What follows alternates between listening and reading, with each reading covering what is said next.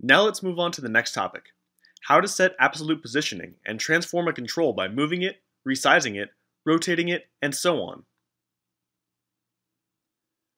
Let's suppose, for example, that when viewing a speaker's details, we want his full name to be displayed above the photo and not below it, as we can see in the screen on the left.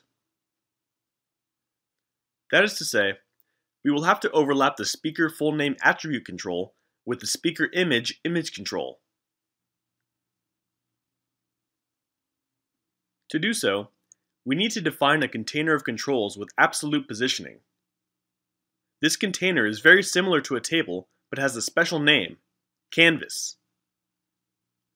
When a canvas control is included in the layout, all the controls inserted within it will have absolute positioning regarding the canvas's borders. So, if we insert this control, we will have to set the distance from the upper margin, top, the control's height, and the distance from the lower margin, bottom. When two of these measurements are adjusted, the third one is automatically set, giving the canvas a certain height. In addition, we need to set the distance from the left margin, left, the control's width, and the distance from the right margin, right. When these measurements are conveniently assigned, we will be able to overlap the controls. Therefore, we will also need to assign a value to axis Z, which will determine each control's layer so as to know which ones will be on top and which ones will be below them. This property, called Z order, will take discrete values. 0 will be the layer at the bottom, 1 the next one, and so on. If we're using the Android platform, this is a particular case. There are controls inside the canvas with the elevation properties set and also with Z order, obviously because they are inside a canvas. The difference between the depths of two controls with the same Z order will be determined by their elevation property. Here, we have a way to distinguish them. We open GeneXus to do what was shown in the previous slide.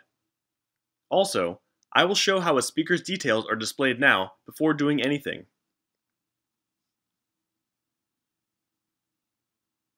As we can see, his full name is displayed below the photo. Here we see the layout. The photo will fit a row of, this is shown in the properties, 160 dips. So we will insert a canvas control. First, I will move this down to insert it in the 160 dip row. I open the toolbox and drag the canvas control to that row.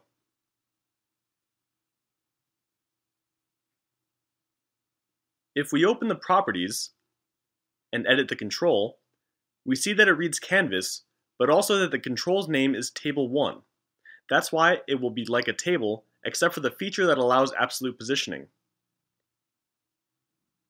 So much so that it can be converted into a table. Now it reads table. We can also convert the table into a canvas. Good. Now we will do the following. First of all, we drag the image inside that canvas table and see that after doing it, if we edit the image properties, this absolute position group is displayed with all the properties we had seen before. Top, left, bottom, right, width, height, and Z order. By setting these properties, we will be able to indicate where it will be placed, where this image will begin. That is to say, its relative position in relation to the canvas borders. For example, we want the image to take the entire width, as we saw in the emulator.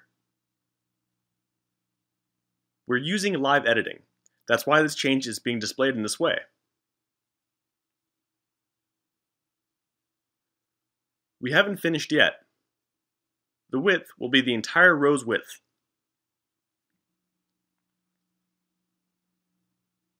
From the canvas top border, we set it at 10 dip. From the left, at 0 dip, because we want it to take the entire width. As we were saying, the same on the right, 0 dip. We leave the width at 100% of the total width so that it expands across the entire row. We want the height to be 150 dip.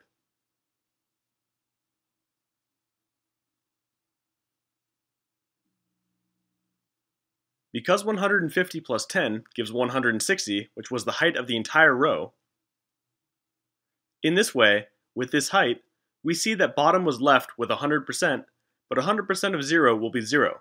That is to say, it will be at the bottom of the canvas.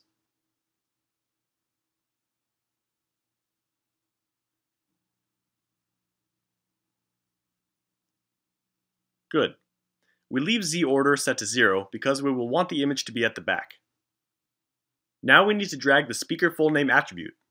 As we can see, it doesn't have the absolute position group because it's outside the canvas.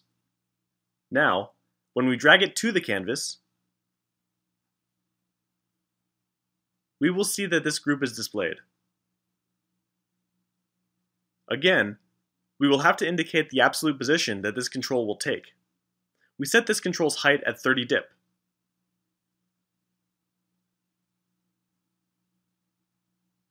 So, we go down here and enter 30 dip.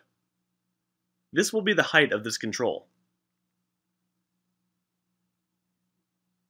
But since the height is 30, and we want it to be next to the bottom of the canvas, how far will it be from the top?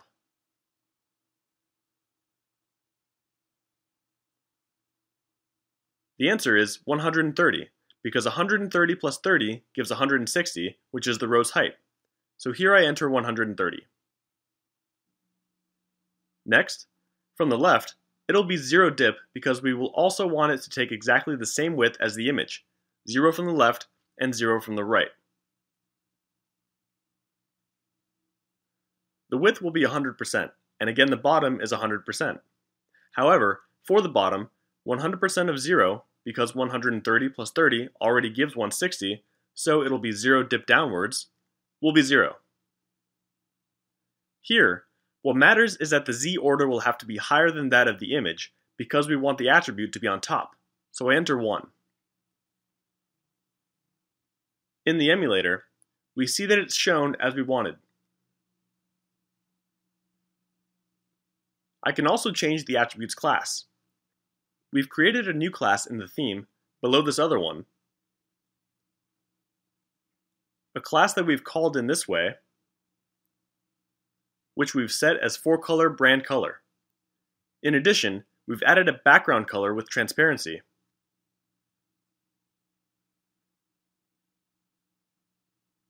So we will see what happens when I replace the control class with this new one. We will show that it's displayed with a blurred white and the background is a bit visible.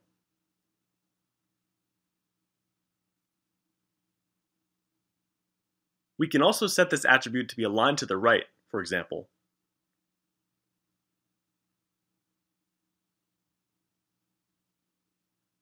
Vertical alignment can be set to middle, but here we won't notice the difference. Something is wrong here in the table, and it's caused by the adjustments we've made. If we edit the table's properties, we can see that this 10 dip setting is causing trouble. We set it to PD, platform default. Now everything is in the right order. This is how easily we've implemented absolute positioning.